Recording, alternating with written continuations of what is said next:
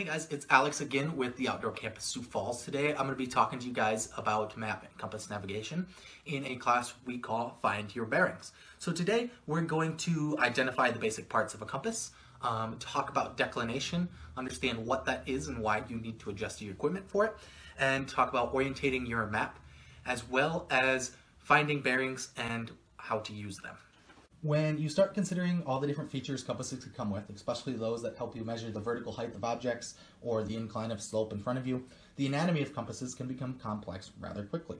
So to keep it simple for today's video, we're just going to talk about the basic features you need for navigation. And these compasses are set up for that. And compasses like this, I like to break them into two parts. I break them into the base plate and the needle housing. Now, we'll start by talking about the base plate. Although it is simple, it is super important. For magnetic compasses like this to read correctly, they need to be held flat. They need to be held correctly. So if your base plate is warped or cracked, you won't be holding your compass correctly even though you think you are, and you could get the wrong readings. Now, on your base plate, you should also have some markings. Now, we'll talk about a couple of these markings, and then we'll move into the needle housing and talk about the rest. And then we'll come back out and talk about some more markings on our base plate that we'll use, especially when we start plotting bearings on our map. Now, the first mark we'll talk about on our base plate, though, is going to be this guy. And he's super important for navigation because he's your direction of travel arrow, or your navigation arrow. And he tells you which direction to point the compass when you're taking or following a bearing. Now, the next guy we'll talk about on the base plate of a compass is going to be this line right here. Sometimes on other compasses it's just a mark. On this instruction compass, it's a line right above our bezel, and that line is called the index line.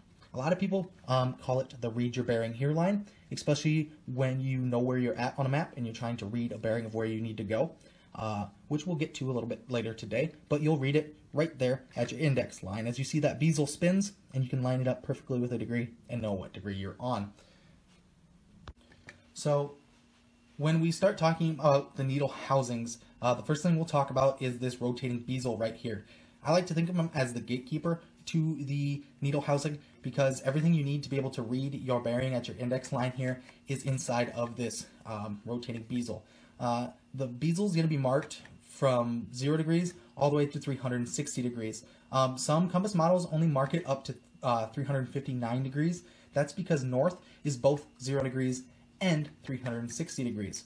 Now, if we move inside of our rotating bezel, the first thing we'll talk about is this solid red needle here.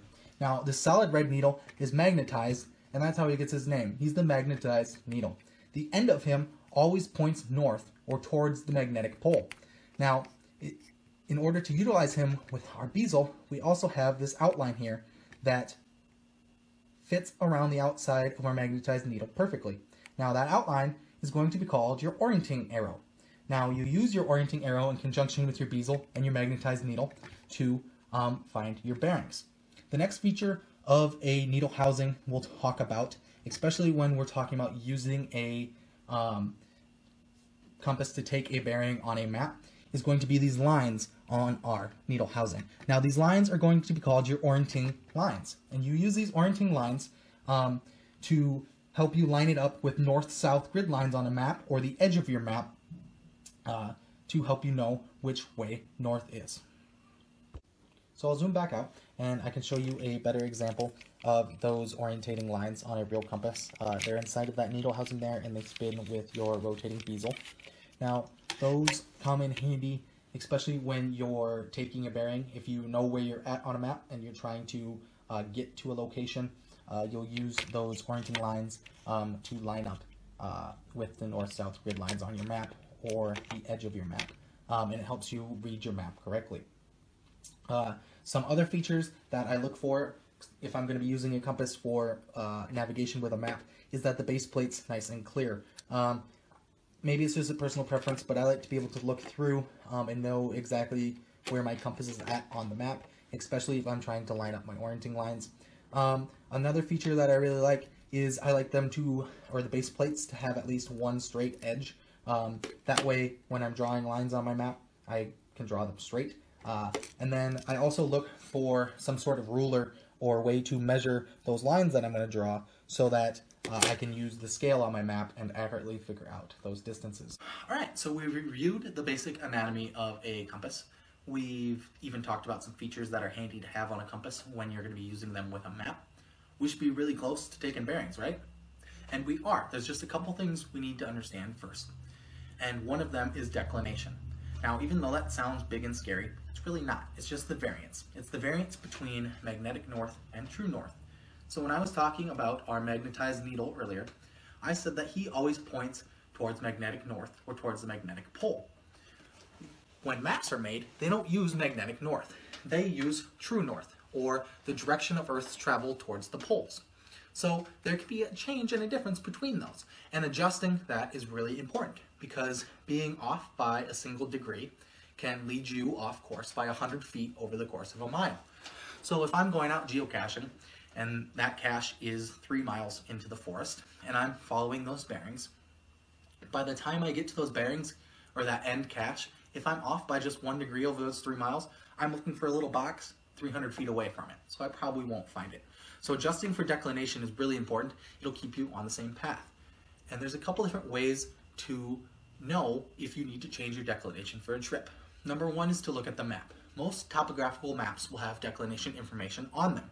However, that information is only as new as that map. So if you're using a 50-year-old map, you're going to be using 50-year-old declination information, and it might be off. So the best resource that I found is the National Oceanic and Atmospheric Association. And I'll take you over to their website and show you. They have a historic map, so you can look at declination over time, and they also have a declination calculator, so you can put in the location you're going to go for your trip or your travel and know how to adjust your compass. When you adjust your compass, there's a couple different ways depending upon your brand. So you guys can finally find out why I'm carrying around 2 compasses today. Some compasses you just need your hand to use. You can hold the inside part of the needle housing and rotate it to adjust the scale of declination.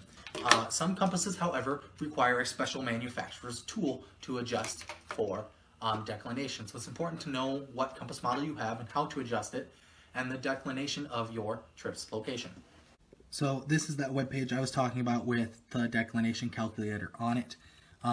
If you don't know the latitude and longitude of the location you're at or traveling to, you can search it over here and it'll automatically put it in for you. You can look for the dates that you're going to want it and then hit calculate, and it'll pull up that declination information for you, and you can make sure your compass is calculated for your trip. So now that we understand declination at least a little bit, what it is and why we should adjust our equipment for it, we can talk about orientating our map. Now, map reading can be kind of a challenge sometimes. Correlating what you're seeing on paper to what you're seeing in real life can be difficult, but orientating your map can help you do that. You'll be able to identify nearby landmarks, know for certain what trail you're on or what trailhead you're at, and generally just feel better knowing where you're at on that map. So in order to orientate your map, it's really, really simple. All you have to do is lay your compass on your map with the direction of travel arrow pointed towards the top of the map. Then I spin my bezel until north is lined up with my direction of travel arrow, and I lay my map or my compass back on my map. Now I can either line my straight edge of my compass up with the left or the right side of the map, as long as it's along a straight edge, and you can turn your body until you put your magnetic needle into your orienteering arrow. Now that will tell you which way north is, and now you have your map laid out going north. Now we've talked about the basic anatomy, we've talked about declination, we've talked about orientating our map, and I keep saying taking bearings, taking bearings. Now when I'm taking bearings, there's 3 main things I can do with them. I can use them to get to a location if I know where I'm at on a map. I can use them to find where I'm at on a map if I'm on a linear trail. And I can also use them to help find my location using field bearings and landmarks. And so we're going to go through how to do each of those now. So the first thing I'm going to do is I'm going to try and get somewhere. I know where I'm at on a map. I'm at home today. And I want to make it over to Blue Star Camp here. So what I need to do in order to find the bearing of how to get to Blue Star Camp from my house is line the straight edge of my compass up with where I'm at and where I want to go. So I make a straight line just like that, making sure that my navigation arrow up here is pointed in the same general direction that I want to travel. That way I'm not upside down or backwards. I'm going to get the correct reading. So once I have a straight line with my compass edge between where I'm at and where I want to go, and my navigation arrows pointed in the same general direction, I spin my bezel until my orienteering lines line up with the north-south grid lines on the map or the left and right edges of my map. Then all I have to do is read the bearing that's up at my index line, and I know in order to travel from here to Blue Star Camp, I need to follow that bearing. So we can use bearings to help us find destinations, but we can also use bearings to help us find us, as long as we're on a trail. So the first thing we need to do is find a landmark that we can also identify on the map. Once we find that landmark, we need to take what's called a field bearing. So in order to take a field bearing, you take your navigation arrow and you point it directly at the object or your landmark. Once that's pointed at your landmark, you simply spin your bezel until your magnetized arrow is inside of your orienting arrow. So I'd spin just like that and look at the bearing that I captured. Once I have that bearing captured, I can go ahead and lay one of the straight edges of my compass, one of the corners, at that landmark. Now, the next thing I do is I don't rotate my bezel. I don't want to touch my bezel. I don't want to get rid of that bearing that I found towards the landmark. So I rotate my entire compass, the entire base plate. And I'm going to rotate my base plate until two things happen. One, that our orienting lines here run north-south with the orienting lines on the map, and that north on our bezel is pointed north on the map as well. So keeping that corner on our landmark that we found, we make our compasses norths line up. And then we have a line running from our landmark to our trail. And where that line crosses the trail is your location on the trail. If you're not on a trail and you still want to find your location using a compass and a map, your odds are pretty good if you can find more than one landmark. So what we did earlier is we found one landmark and we were able to follow it back to where it crossed our trail. And we knew we were at that point on the trail. What we can do now is take more than one field bearing and transfer those all back to a location. So if all those meet at one point, you know you're at that one point. But more than likely what will happen, and what happens all the time, is you'll end up with a little triangle area where they don't all meet at the same spot, but you know you're somewhere between those lines in that little triangle area. If you end up with a really big triangle, go back and check your angles and your bearings. Chances are you have at least one significant error. Well, that's all I have for map and compass work today. Hope you learned a little bit, and we'll see you around.